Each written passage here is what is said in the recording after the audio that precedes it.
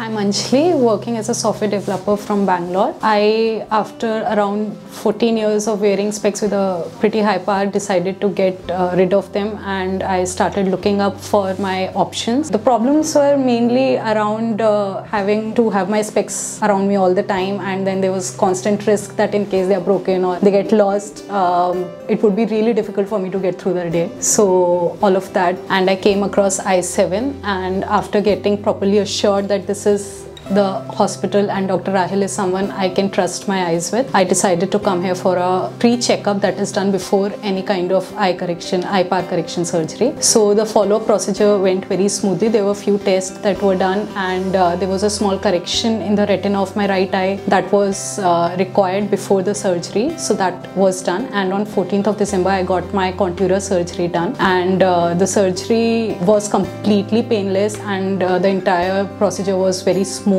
And I think even just on the day after the surgery, I could walk out and could see that my vision has improved a lot. And in next 2-3 days, I could see improvement in my vision drastically. And now it's been 4 weeks, and things have been going really great. My life is completely specs free, and there's a different kind of independence and freedom that I feel. So yeah, I would like to thank Eye7 and Dr. Rahil and the entire team behind this. So I got a follow-up done today after 4 weeks of my surgery, and I got a perfect vision in the follow-up as well. So yeah, things are completely fine. I got my vision as 6/5 in the follow-up today. ROFTL, FTOPC, CBLPR, BRLOF. So 6/5 vision you have now. Okay.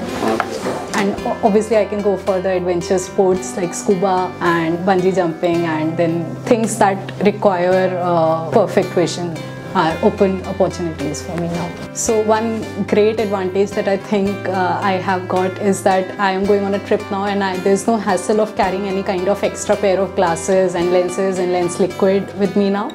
So yeah, none of that now.